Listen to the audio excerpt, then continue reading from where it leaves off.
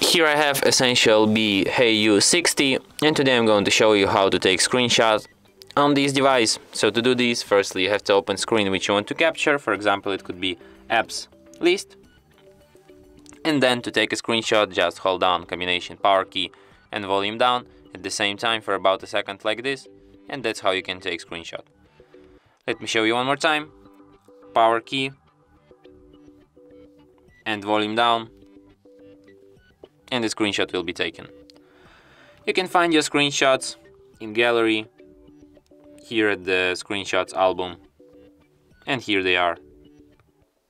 And from here you can share, edit or delete your screenshots. And that's it. Thanks for watching. If you find this tutorial useful, don't forget to hit that like button and subscribe to our channel.